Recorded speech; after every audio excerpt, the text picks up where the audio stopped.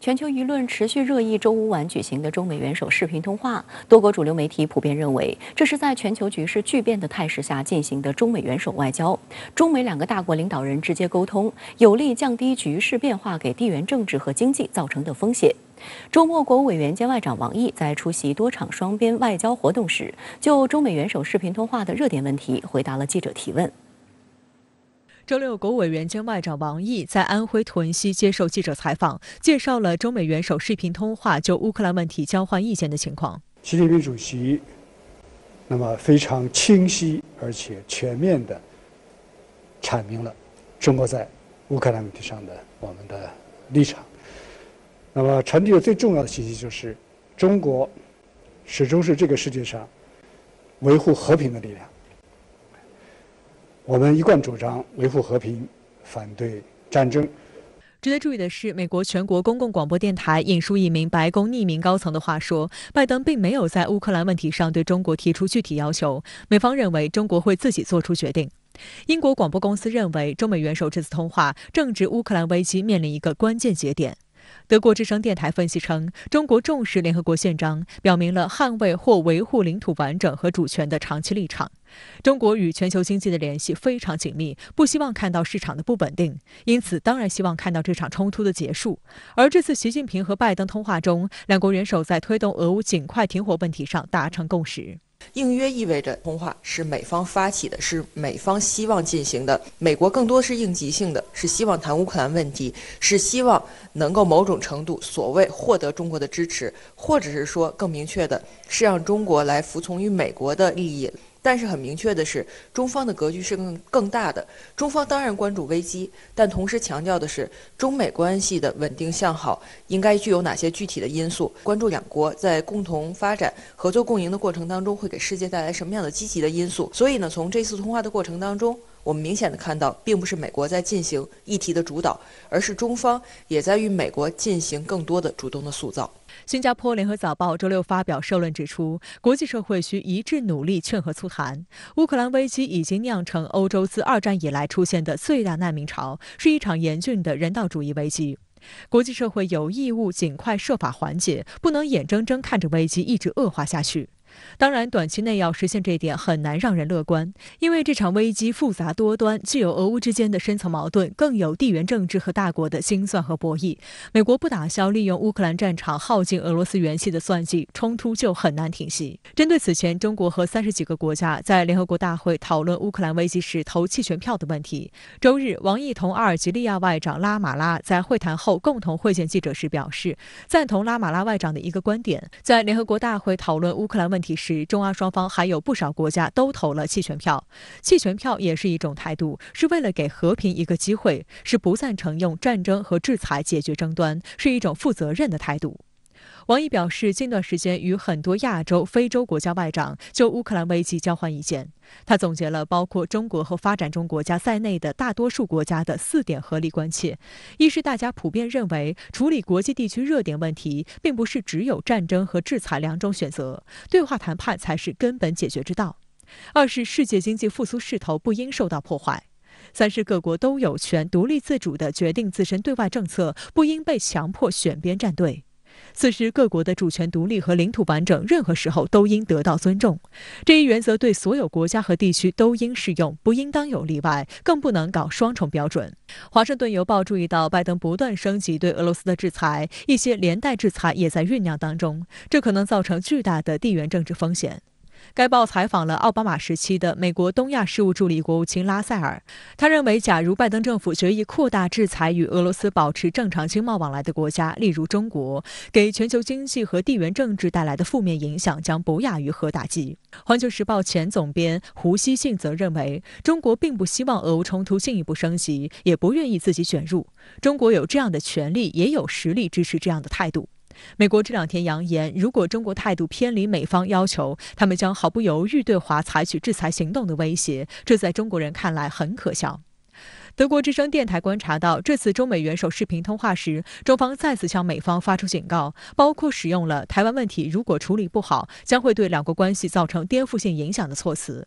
但有观察指出，习近平也向拜登表示，中美关系之所以出现目前的局面，直接原因是美方一些人没有落实我们两人达成的重要共识，也没有把总统先生的积极表态落到实处。美方对中国的战略意图做出了误读误判。大家会看到，当前美国国内政治错综复杂，对于美国总统拜登来说，他也处于某种困境。这种困境是内外困境，一方面在国内受到了来自反对力量的不断的挑战，而另外一方面，在内政外交相互作用的情况之下，他有时候会做出一些错误的选择。但是从中方的角度来说，拜登总统不应该是一个弱势的总统。拜登总统既然强调他所与中方达成的重要的共识，那就要使共识真正变为现实。外交上的实践是我们期待看到的实实在在的成果。美方一方面做出一些口头的承诺，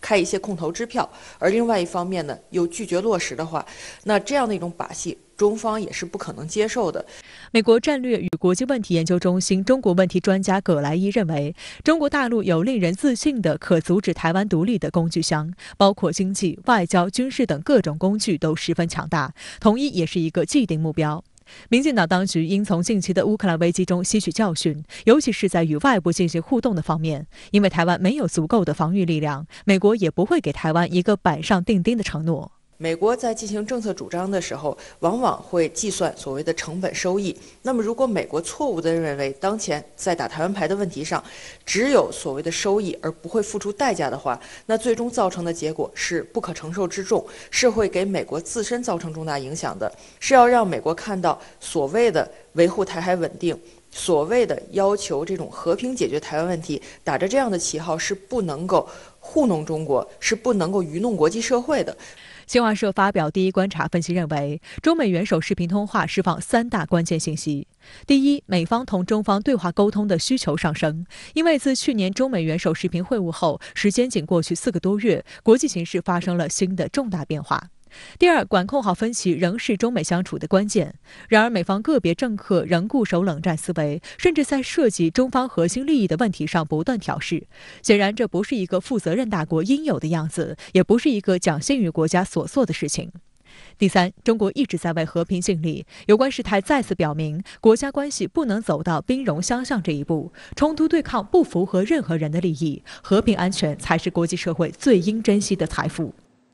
美约翰逊号导弹驱逐舰周4过航台湾海峡，并公开炒作。解放军东部战区指责美方的挑衅行径，强调将坚决捍卫中国国家主权、安全和地区和平稳定。不到1个月时间里，美国海军再度高调公开宣布美舰过航台湾海峡，并意图炒作舆论，对中国正常的军事训练大肆渲染。如何来解读美方背后的盘算？来看看报道。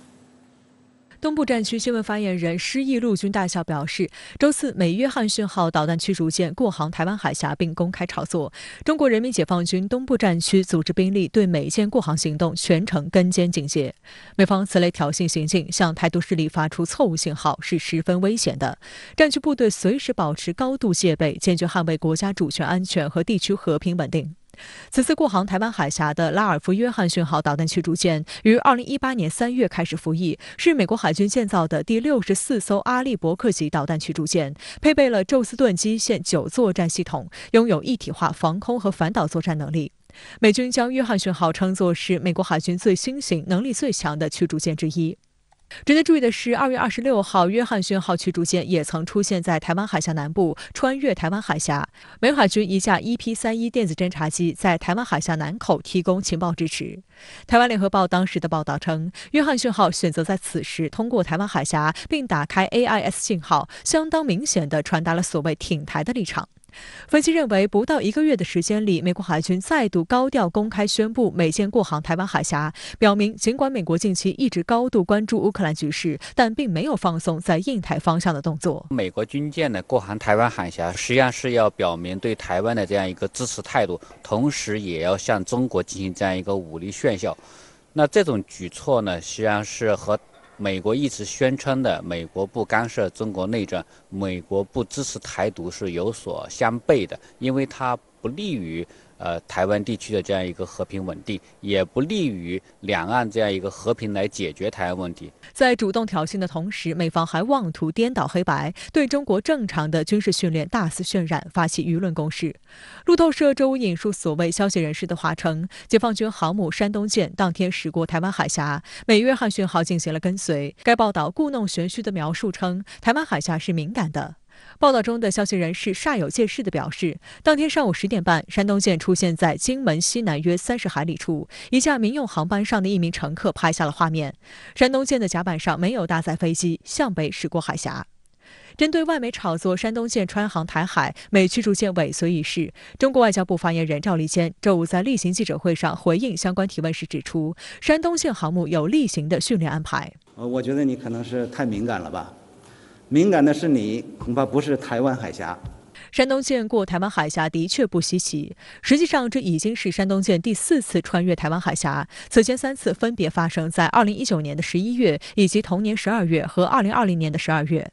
有观察认为，此次山东舰返回大连船厂进行维护工作的可能性最大。航母的使用强度很高，经过一段时间的战备巡航，需要返回维修保障基地进行保养，因此走台湾海峡北上，这很正常。可疑的反而是向路透社提供消息的所谓知情人士，既能够知晓民航机上的旅客的行动，也知晓美军舰行动，还掌握台军情况，不但告知了媒体，还定义为挑衅性行动。能操纵这一切的很可能就是美国官方，这是美国在舆论上打台湾牌的表现。那么美国之所以要披露那么中国的这样一个山东舰在台湾海峡的活动，我觉得实际上是有炒作中国的军事威胁的嫌疑。但是我们必须明确指出的说，那么中国的这个山东舰那么在台湾海峡的这样一个穿过，那么是我们合法的一个权益，是我们捍卫领土主权、捍卫我们海洋权益的这样一个不可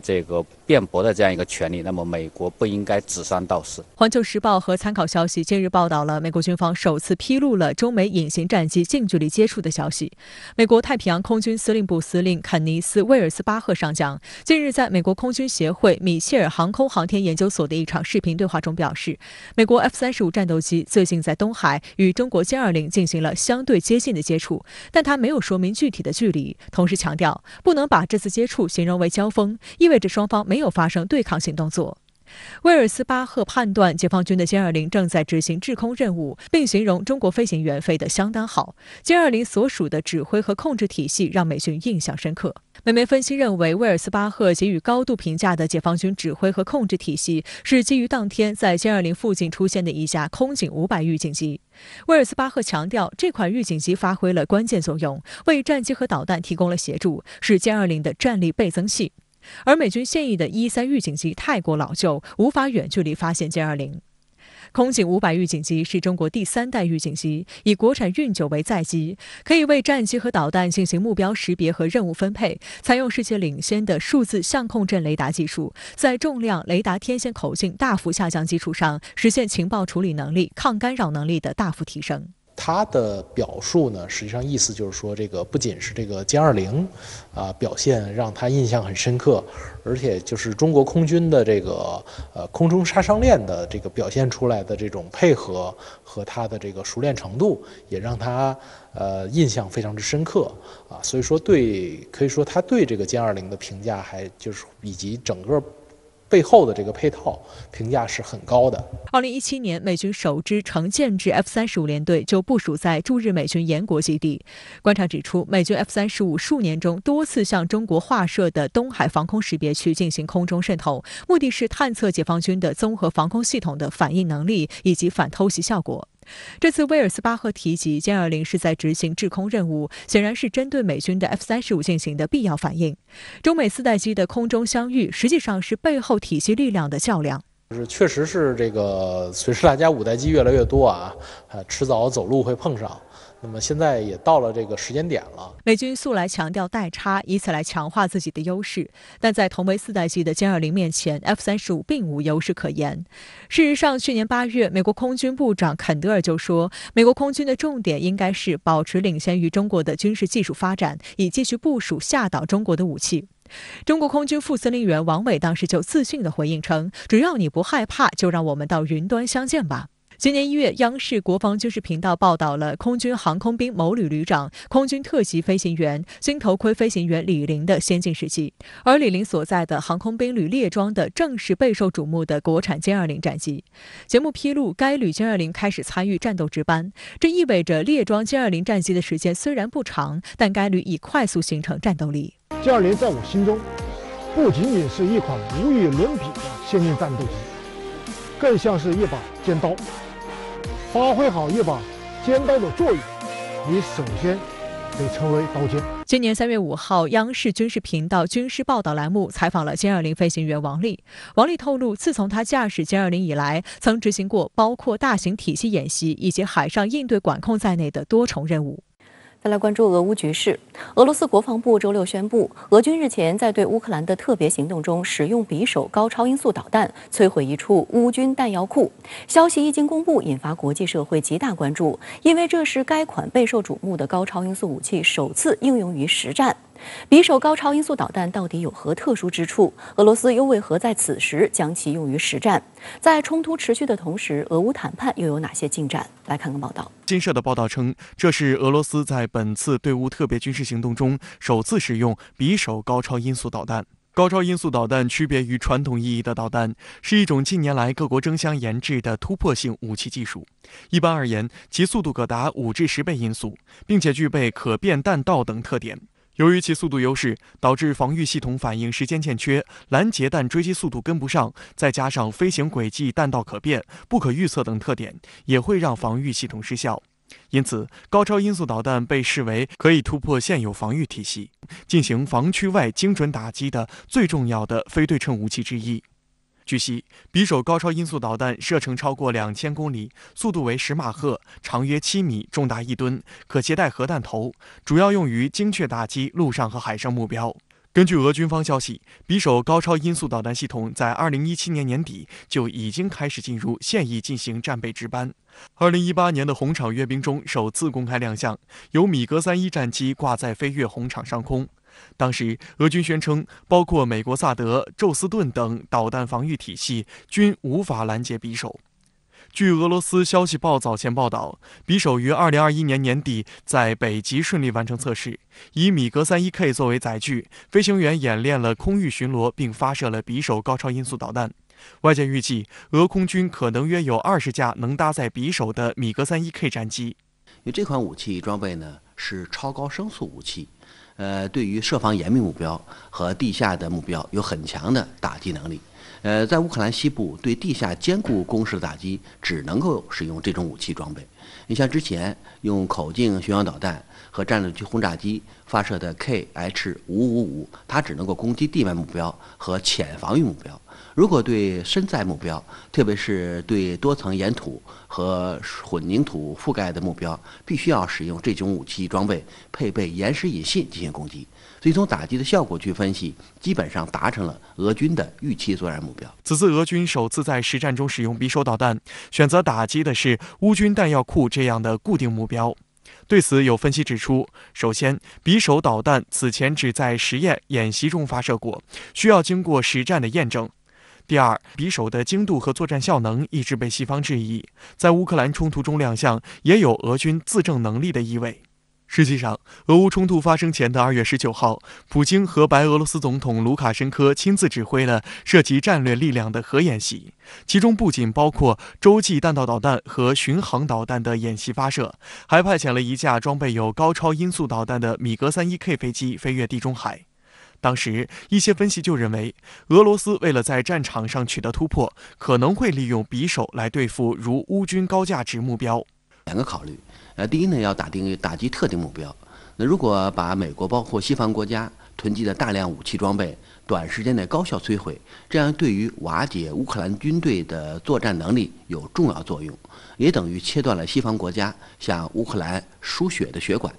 第二，这发导弹显然是打给西方国家看的。随着俄乌局势包括冲突的持续，美国在周边进行了武器装备的强化，在波兰部署了爱国者导弹，今后德国也要引进萨德武器装备系统。另外呢，在波兰罗马尼亚还准备部署对俄罗斯弹道导弹具有拦截和探测能力的武器系统。那么俄罗斯通过超高声速导弹的使用，告诉西方国家部署什么样的预警探测系统都没有任何作用。俄军首次使用高超音速武器，让外界进一步聚焦俄乌冲突进展。周六，乌克兰国防部表示，乌方武装力量失去了对亚速海出海口的控制权，但也有乌克兰媒体报道称，乌方武装力量表示只是临时失去对亚速海出海口的控制权。亚速海长约340公里，宽135公里，与黑海相邻，西面是克里米亚半岛，北面是乌克兰，东面为俄罗斯。亚速海作为世界上最浅的海，最深处只有14米，和一般的小型河流深度差不多，但由于其重要的战略地理位置，成为俄乌必争之地。亚速海的控制权取决于马里乌波尔的战况。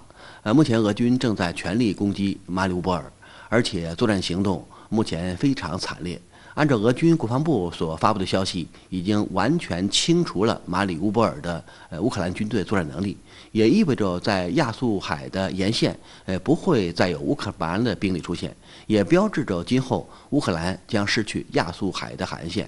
目前在马里乌波尔到赫尔松公路铁路已经完全开通，标志着在亚速海沿岸非常安全。而且之前俄罗斯已经把铁路列车开到了沿岸地区，所以目前看呢，临时失去很有可能会变成永久性失去。军事冲突持续的同时，俄乌双方持续边打边谈。乌克兰副总理维列修克周六表示，当天各方就开通10条人道主义通道达成一致。乌方计划当天派车队赴马里乌波尔，将当地民众疏散至扎波罗热州别尔江斯克市。此外，在基辅州卢甘斯克也开通了多条人道主义通道，还有一条通道设立在马里乌波尔。乌克兰还计划当天向赫尔松州运送4车人道主义物资。同一天，俄罗斯外长拉夫罗夫表示，俄乌谈判持续进行，俄方期待能够与乌克兰签署一份包括乌克兰中立地位在内的全面安全协议，并结束在乌克兰的特别军事行动。但是，美国一直在对谈判进程进行干扰和阻挠。В том, что касается внутриукраинского диалога, но это, наверное, все-таки дело украинцев после того, как вот эта наша операция завершится. И завершится, я надеюсь, подписанием всеобъемлющих документов по тем вопросам, о которых я упомянул.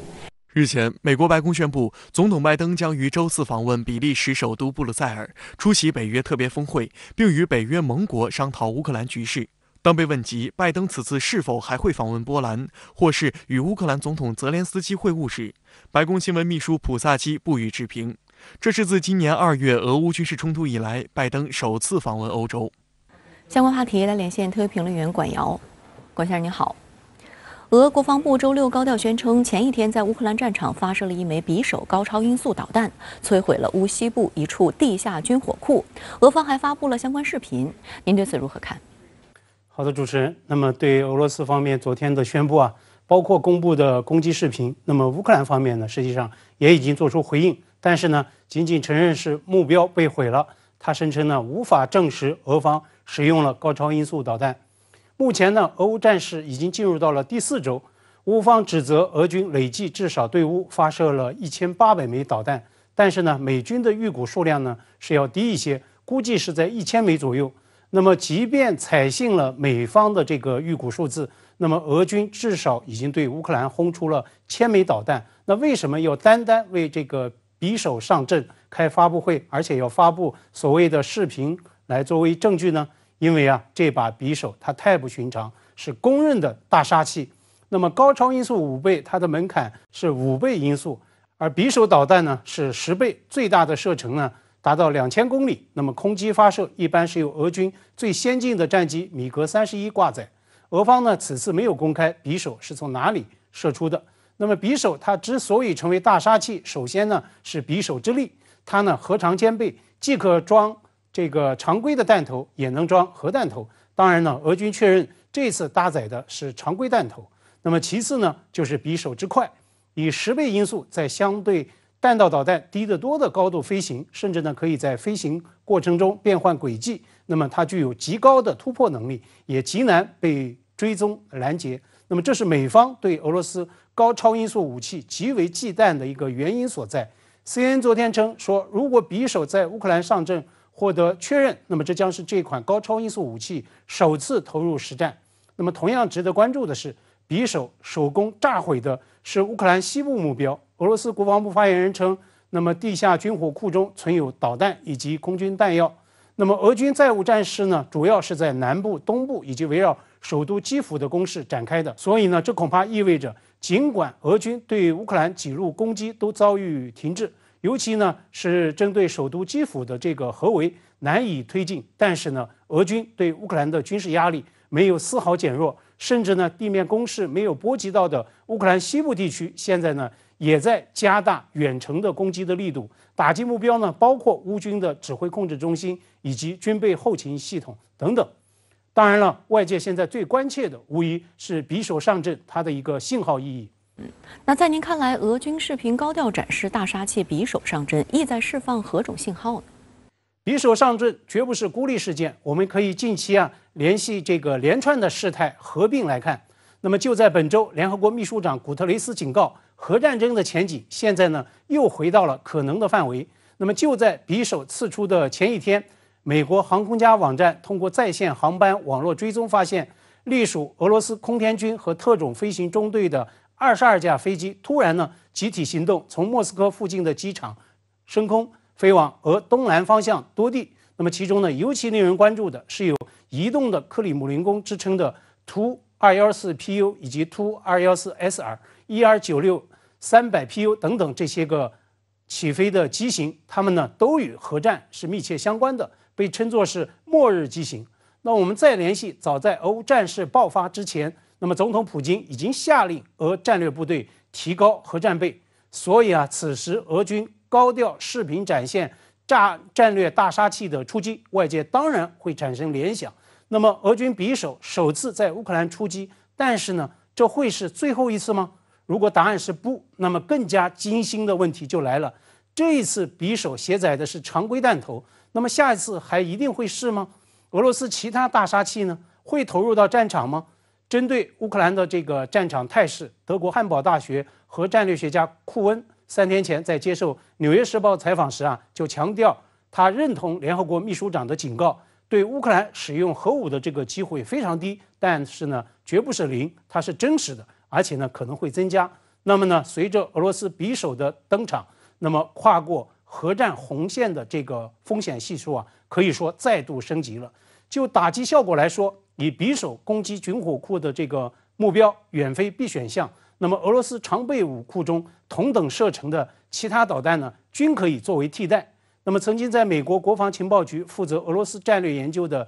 美国军情专家科夫勒呢，他就认为说，匕首是军事意义上的所谓 game changer， 是游戏的颠覆者的武备。那么俄军亮出匕首，他呢就意在向美国以及北约释放明确的信息。他今天在接受美国福克斯电视台采访时呢，就强调说，普京就是要以此来显示对核战的高容忍度。一旦他继续被逼进角落，那么就会选择匕首式的强硬回击。所以呢，科夫勒就认为，俄方的战略信息就是要显著提升核威慑，来震慑阻止美方进一步介入到乌克兰局势中。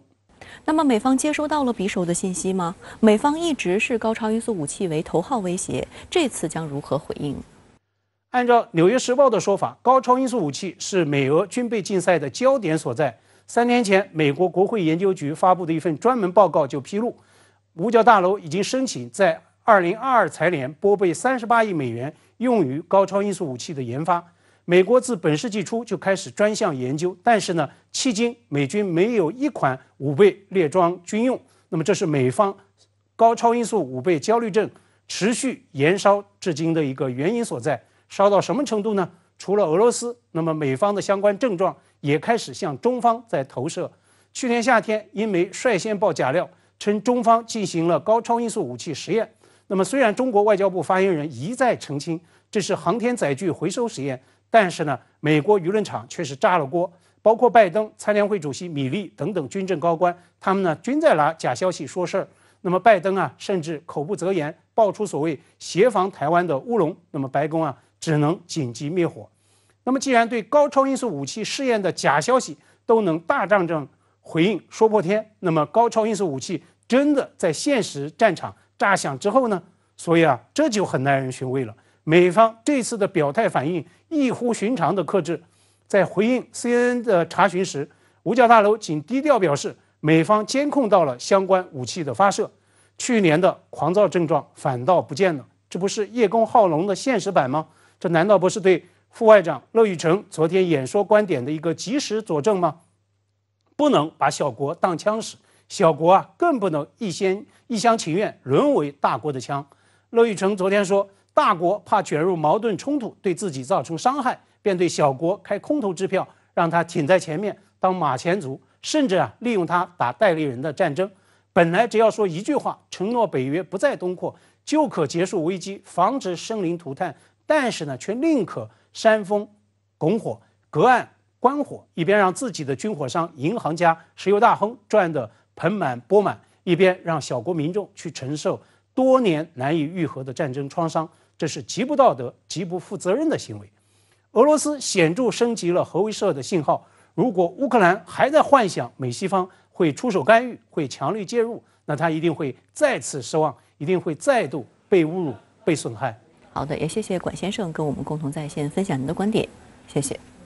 香港卫生防护中心通报，周六新增14149例新冠确诊病例，连续2日确诊数字低于2万。香港卫生防护中心传染处主任张竹君表示，香港疫情预料已过顶峰，但提醒如果社交活动频繁，仍有机会反弹。香港特区行政长官林郑月娥周日则在主持政府高层记者会上表示，香港实施的围封强检取得明显成效。他表示，要加强围封强检措施及早切断传播链。林郑月娥介绍，围封强检之行已经开展超过250次行动，受检人士超过35万人，发现2.3万宗阳性个案，只有17次行动超过1日，其中最长有7天才解封。每次行动动员公务员150名至450名，由最早的民政事务局及辖下的民政事务总署、康乐及文化事务署、同运输及房屋局及辖下的房屋署，现时已经扩展到逾30个政府部门参与过围封强检工作。林郑月娥指出，围封强检有助发现更多阳性个案，及早抽出感染人士，亦有助政府檢視高風險地區受感染程度，更早切斷傳播鏈。要盡快完成圍封強檢嘅行動呢，有幾個環節嘅。第一就係採樣，要好快啦，亦都要好有秩序嚇，因為唔想就係將採樣嘅樣本運翻去檢測承辦商嘅化驗所進行呢個化驗。化驗有咗結果之後咧，盡快係通知居民咁就可以透過其後嘅執法行動咧，完成咗呢一次圍封強檢嘅工作啦。香港特區政府周日宣布調整疫苗接種相關要求，疫苗通行證第3階段會由原來的6月30號起提前1個月，至5月31號起實行。屆時市民均需已接種第3劑疫苗。第5波新冠疫情發生以來，安老院舍成為重災區。香港特區政府表示，已為香港院舍中所有適合接種新冠疫苗的院友接種最少1劑疫苗，接種率達55%。未來1個月會為院友接種第2針。為合適嘅院友接種第2針，或者曾經確診並已經康復嘅院友接種第1針嘅疫苗。我哋預計由而家到4月中，有超過2萬名嘅院友可以接種第2劑疫苗。另外有大約5000名康復嘅院友呢，係可以接種疫苗。此外，香港特區政務司司長李家超周日發表網誌，衷心感謝中央在短時間內派醫療隊援港。內地醫療隊與香港的團隊雙方合作愉快，相互支持，是美式的典範。李家超介紹，醫療隊擁有豐富的臨床經驗，都是國家的抗疫精英，大部分曾參與廣東和湖北等地的疫情救治工作。他們的經驗和專業能力對香港的抗疫工作有很直接的幫助。李家超指，醫療隊已在亞博館開始工作，他們帶來專業、經驗和信心，與香港的優秀醫療人員相輔相成，並肩作戰，產生1+1大於2的協同效應，是香港的及時雨。相關話題來連線特約評論員張思南。張先生您好，自3月14號起，深圳執行連續1周的嚴格疫情管控，而到今天呢，已經是第7天。那麼對於過去1周深圳的抗疫工作，您是如何觀察？主持人好。3月13日，深圳全市新增確診86例，其中社會面初篩陽性報告39例。深圳疫情局势充满不确定性。一边是有效传染指数是初代新冠病毒4到8倍的奥密克戎变种病毒，另一边是深圳自身处于人口密度全国最高、社会经济活动体量大，同时还要全力支援香港，保障物资供应口岸畅通的疫情防控复杂局面。但在7天的严格管控和全体市民的积极配合之下，3月19日社会面初筛阳性报告降至仅有1例，其余确诊患者均在重点区域、重点人群或是隔离观察的密接者中发现。3月20日，深圳疫情防控指挥部宣布，深圳基本实现社会面动态清零，将自3月21日起有序恢复社会生产生活秩序。回顾过去1周，我看到了深圳市政府一如既往强大的体制动员、组织协调、资源调度能力，以及2000万民众的高度支持配合。同时，还有2点也给我留下了非常深刻的印象。一是深圳在疫情当中不仅展现出令人叹服的效率，更展现出令人暖心的温度。刚刚的新闻中，香港 TVB 的记者就抓住了2个细节。管控收紧之下，部分快递小哥和外卖骑手无家可归。3月16日，深圳多区开放学校、社区党群服务中心、暖风驿站等场所作为快递小哥和外卖骑手的休息场所，并向他们提供生活物资。3月17日，针对部分区域居民以家庭为单位进行异地集中隔离观察期间存在宠物的安置问题，福田区发布通告，允许小型宠物可携带进行陪同隔离。我注意到有网友点赞深圳的疫情防控政策，说到加油深圳的背后是许多与民众息息相关的难点、痛点需要得到切实解决。而深圳在严峻的疫情和特殊的社会运转模式下，依然可以有效关注并去努力解决这些问题，足以见证这座城市的文明程度。二是深圳在疫情防控的决策上积极体现习近平总书记3月17日所强调的2个统筹，即统筹好疫情防控和经济社会发展。3月14日到3月17日，深圳仅用4天就实现了部分区社会面动态清零，并自3月18日起，在全市11区中的5个率先恢复公共交通与正常工作秩序和生产经营，提出一起一策、一场一案等分区、分级、分类实施差异化疫情防控的具体措施，充分诠释了努力用最小的代价实现最大的防控效果，最大限度减少疫情对经济社会发展的影响。那您又是如何来看待接下来深圳的疫情防控问题？我首先认为，深圳人民完全有理由为过去1周所取得的成就而感到骄傲。我注意到有港人在深圳基本实现社会面动态清零的新闻下留言道：“深圳防疫松紧有道”，并打了个100分。有港人就羡慕到7天清零既不影响经济，市民又健康喜乐。还有港人表示，深圳清零后希望接下来香港能接力。事实上，港媒《南华早报》非常明确地指出，深圳为香港如何进行有限度的社会管控，并以此为全面排查奥密克戎感染者提供了一个值得学习的范本。而深圳的成功不仅令香港社会叹服，甚至击穿了欧美媒体对中国抗疫政策的刻板偏见。美国全国广播公司 NBC Boston 在3月17日的一篇报道中就指出，面对远低于美国的感染者增长，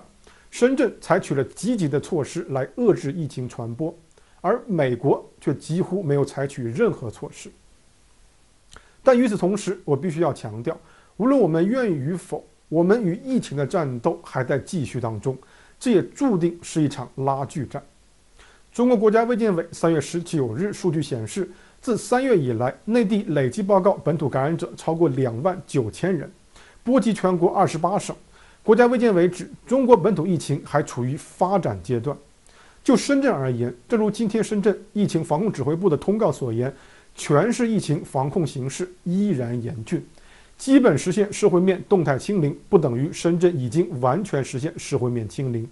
部分区域仍处于管控状态，非生活必须密闭场所继续暂停开放，市民仍需要少出门、不串门、不扎堆、不聚集。第二，就更长远的疫情防控政策而言，我们应当认识到，无论是为了清零而清零的唯数字论，还是以共存为名的躺平论，都是不现实的。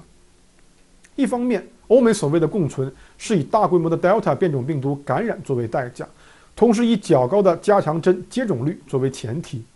但中国不可能付出这样的代价，且截至2月25日，全国加强针接种率仅有39%，为英国的1半左右。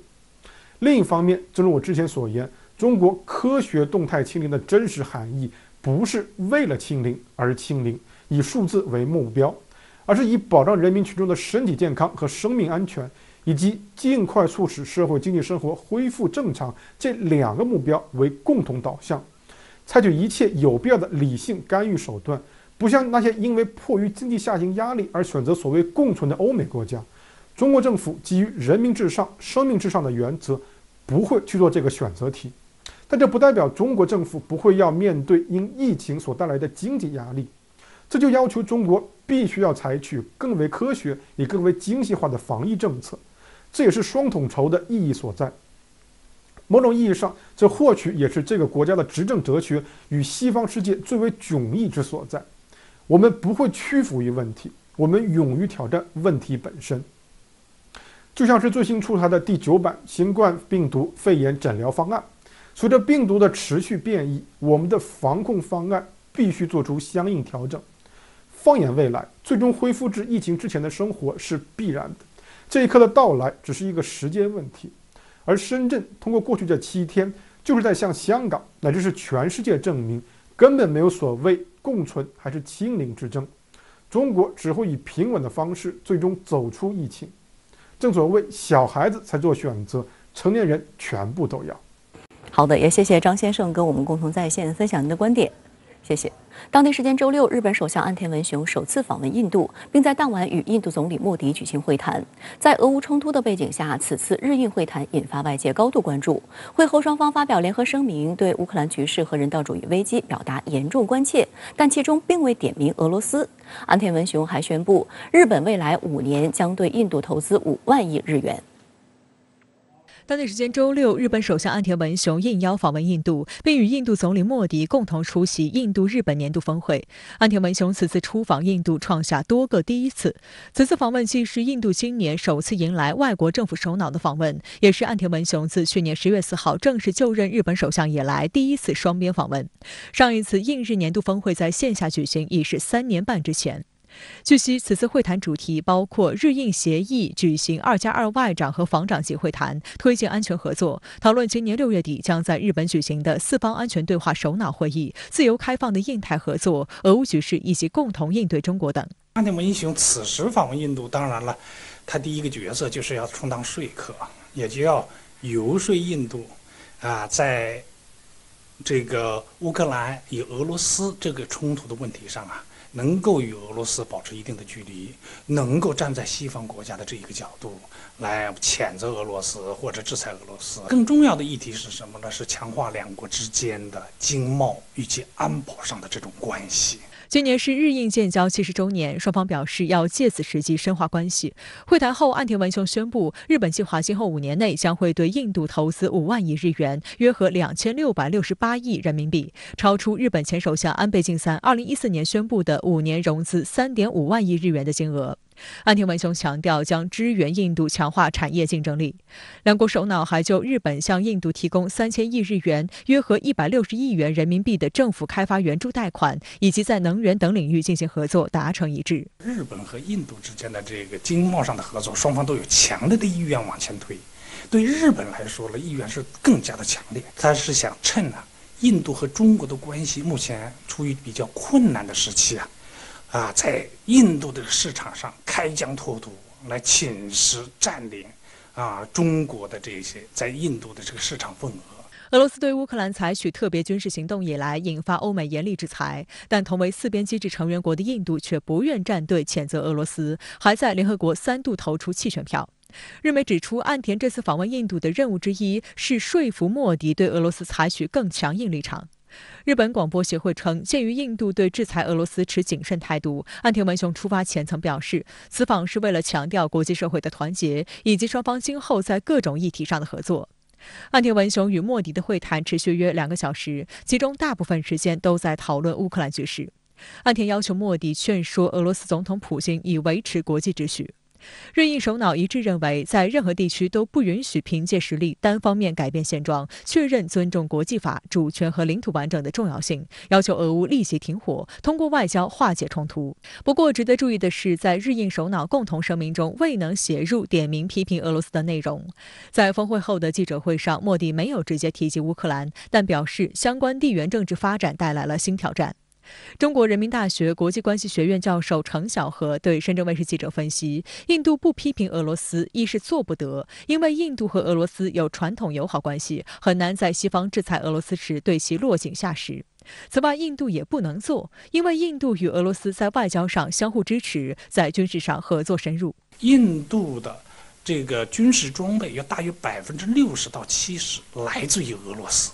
所以在印度的军品、武器装备严重依赖俄罗斯的情况下，他如果对俄罗斯实施制裁，这等于自废武功。